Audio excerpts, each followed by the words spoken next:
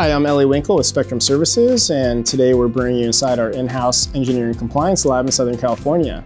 What we're going to do today is take you through the process of testing and evaluating ballast, as well as explain to you the advantages of low-frequency digital square wave technology versus the existing high-frequency sawtooth waveform digital ballast that are common in the marketplace today. We tested Galaxy from Sunlight Supply, NextGen from CAP, Phantom from Hydrofarm, Quantum, Lumitech, and the Ballast from Advanced Nutrients.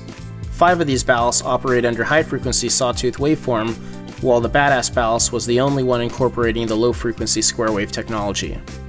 What we will do here is help to demystify the differences in technology, as well as explain the advantages and disadvantages. I will also dive into our theory of clean light versus dirty light. Let's start by testing the quantum ballast. As you can see here, the instability in the waveform is an indication of a not well controlled servo loop or power supply. If we look at the waveform over a greater period of time, we can see that there's a lack of control both at high frequency as well as low frequency. This is common with all of the ballasts in our test that operate with the existing sawtooth waveform. When the Ballast ballast was tested, the results were different. The low-frequency square wave technology currently used in the Ballast ballast doesn't show any of the typical symptoms of instability seen in the other ballasts. A big advantage of the design is that the signal is controlled both at low frequency as well as high frequency. This shows us that the other supplies are inferior to this design. So an obvious advantage we see here with the square wave technology is an aging of the bulb. Due to the instability of the signal and high crest factor of the ballast, the lamp experiences greater stress due to the higher peaks over the mean input. Only square wave technology can approach or achieve a crest factor of 1, since the peak output is equal to the mean output. This means you get 100% of the light output 100% of the time. In order to test this, Spectrum Services developed a system of hardware and software that measures the photometric response of the lamp to the ballast output, and then converts that information into electrical energy and data. This allows us to study real-world responses to light output being driven by different ballasts and how it will affect the quality of light being delivered to plants. Plants, like humans, respond to light-based stresses. Just as old flickering fluorescent lights in the workplace can cause stress, unstable or dirty light can cause similar stresses or responses in plants. When we compare the light energy or stability of the ballast output, we can see the lamp response directly correlates to the signal of the ballast.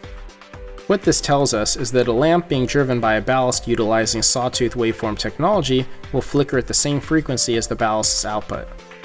In addition, if we look at this over a greater time period, the lamp responds both at the high frequency as well as the low frequency. So not only are we experiencing a high frequency flicker, but the intensity of that flickering output is attenuating.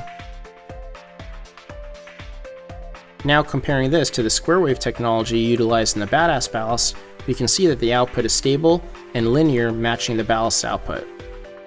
This holds true over a greater time period as well. Based on this research, we have come to a couple different conclusions. First, due to lack of stability in the ballast output, the lamp life is affected due to accelerated aging of the lamp. Even though it seems like a minor difference between the average and peak output, it might actually be a square law difference apart.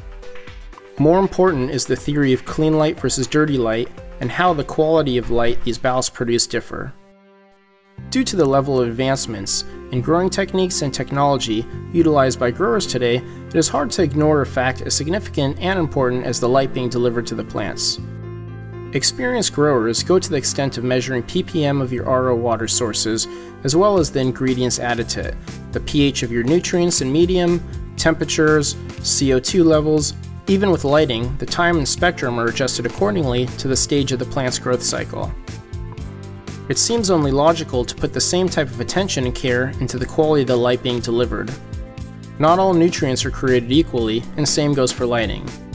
It makes sense why an industry leader like Hortilux has followed the innovations and advancements we developed here at Spectrum Services, along with Advanced Nutrients, when they made their decision to follow suit and utilize low-frequency square wave technology for their upcoming Platinum Series ballast. We thank you for your time and look forward to developing and bringing more innovative technologies and advancements to the horticulture industry.